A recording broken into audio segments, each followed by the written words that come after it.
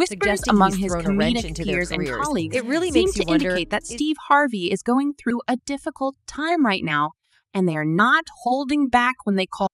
What's going on exactly? Well, to start, it's no secret that Cat Williams thinks Steve Harvey is shady and has a lot of secrets in his closet. First of all, there have been persistent rumors that the well-known mustached ribcracker treats his staff like trash. Can you imagine?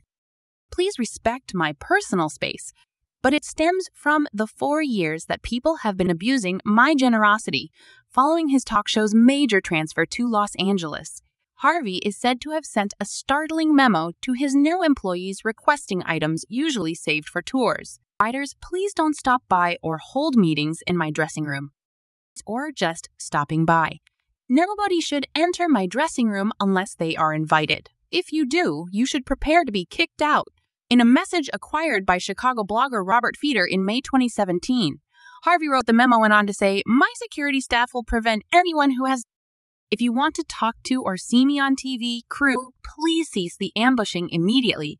You need to make an appointment." Harvey said he was looking for more time to spend alone with me throughout the day, and he explained that the letter was sent to address the permissive open-door policy he had allowed during the run of his show in Chicago.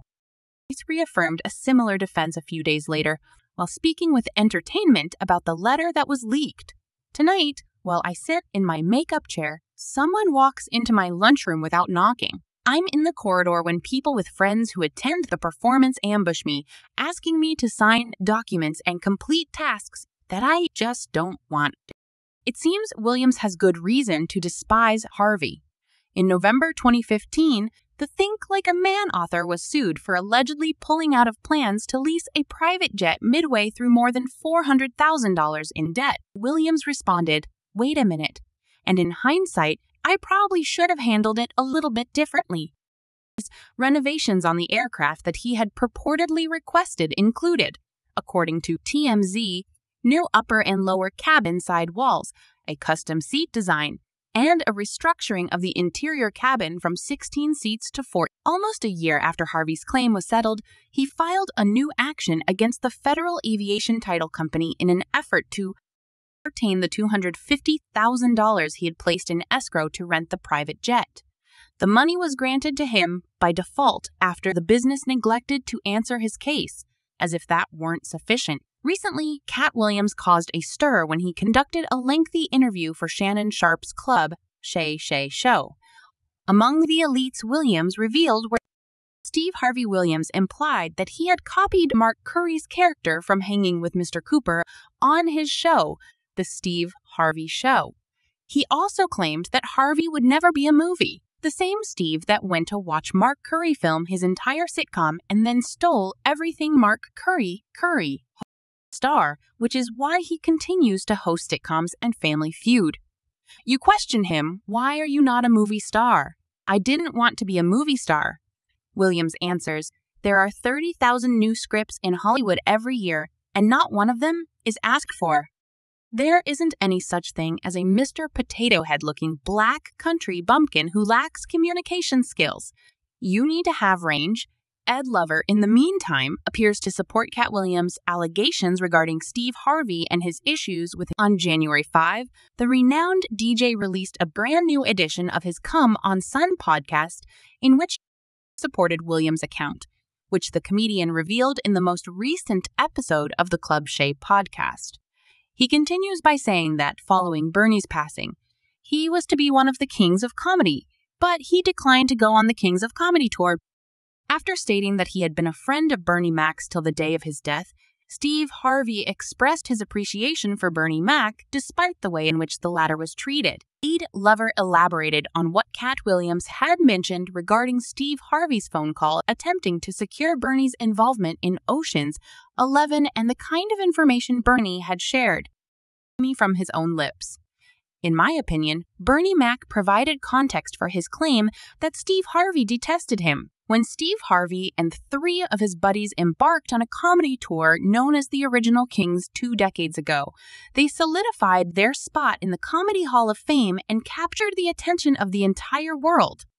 Of humor, the show was the most successful comedy tour ever at that point. Yes, The other three performers were DL High, Bernie Mac, and Cedric the Entertainer, all of whom had different styles. Not only did the show break box office records at the time, but it also helped pioneer what comedy shows have become today, and also made use of content on African American life in the United States and the divide between black and white. We had a nationwide TV show when Steve was H, and we had the Steve Harvey Show. At the time, Bernie Mac was the most popular comic, and although DL was considered the smoothest at the time, he had a TV show called Harvey, which partially explains why he was able to make the move from stage to television with such ease. Nevertheless, he was also the most confrontational with the crowd, selecting targets in the front row and making remarks about their appearance, attire, and conversely, Bernie Mac adopted an alternative strategy that you could refer to as the most stern, and some of his writing even ventures beyond humor to explore the scars of real life. The first year we attempted this, it was just Steve Harvey, Bernie Mac, and me, as well as Steve Wright and Steve Close. However, it appears that Steve Harvey may have been envious of Bernie Mac's strategy, and that little bump is what developed into something that lasted for years. Or at least, that's what one of the band members appears to have just disclosed, and news of it is going viral on the internet. Steve had never done anything like that, and Ernie felt as though he was on his own path and didn't want to do it anymore. For many years, there have been rumors that there was friction between the late Bernie Mac and Steve Harvey during the original Kings of Comedy tour. However, other members of the group, such as Cedric the Entertainer, who participated in the tour with both Bernie Mac and Steve Harvey, are now addressing those rumors. Verified that the two comedians were not on the same page.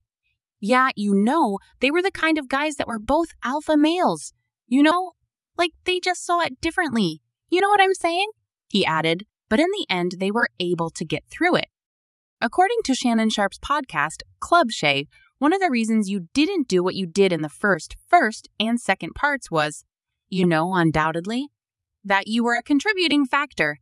However, that wasn't the only thing Bernie Mac had in 2003. An interview with GQ magazine in which he said Harvey was attempting to harm him in order to get him to play specific movie roles out of jealousy. In a 2010 interview, Steve addressed Max's charges and stated that Max's remarks had harmed him. However, other people, including Damon, also corroborated Max's claims. Williams, according to Bernie's statement in the GQ story, Steve had contacted the producers of Ocean's 11 when he thought he would be a better fit. He tried to obtain the job and, well, you know what kind of thing you simply don't do. But he wasn't exactly successful in purportedly attempting to take Max's sparkle with Mark Curry. It appears the comic may have succeeded in that regard. Steve Harvey was my choice for the post after me, so tell me. He never said thank you. But what's going on between you and Steve? There's nothing wrong with me. Steve took my content for a show, so I had a beat on that now. The joke is below, in case you were wondering. Curry mentioned that since we couldn't afford a Halloween costume, he would send us to the booze shop and put boxes on us. I suppose we would ship it, but I'm not sure. This is Steve's interpretation of the situation. You've heard me mention that every Halloween, the same attire